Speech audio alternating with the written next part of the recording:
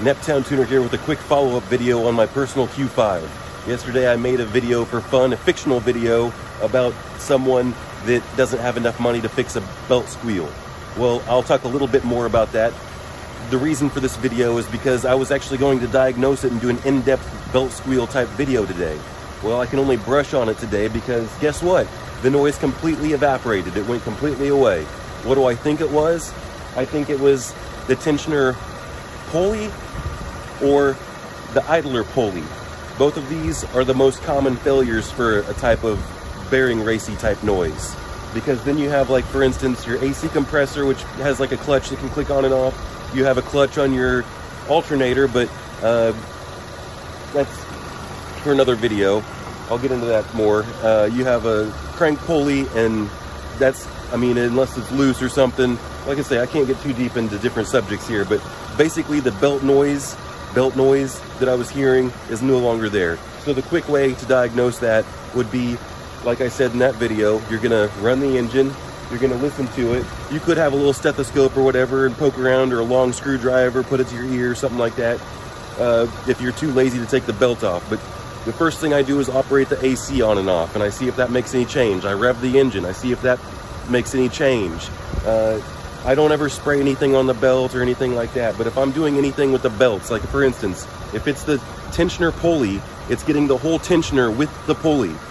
You're gonna have a dealership mentality. You're not gonna charge a customer something and replace just the pulley for the tensioner, and then the spring tensioner part fails and then their belt flies off, and then you're at fault now because you were the one that last touched that system. So you unless they're just really strapped for cash, you need to explain to them, if I don't replace this whole tensioner assembly with the pulley and the spring loaded, let me just show you.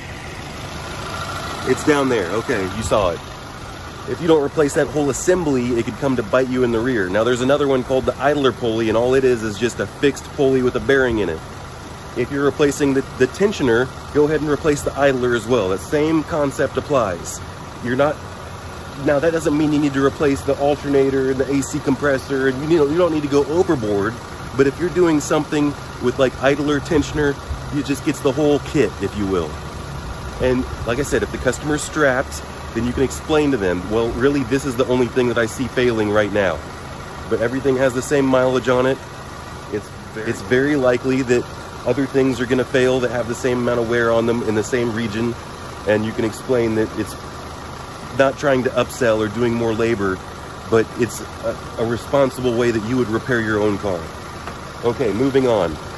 How I would do this is I would then take the belt off and I would rotate all the pulleys and see if I hear any noise, any bearing noise, and I would also feel everything to make sure everything feels smooth. All right, we'll get into an in-depth belt diagnosis video, hopefully whenever this thing actually makes noise again.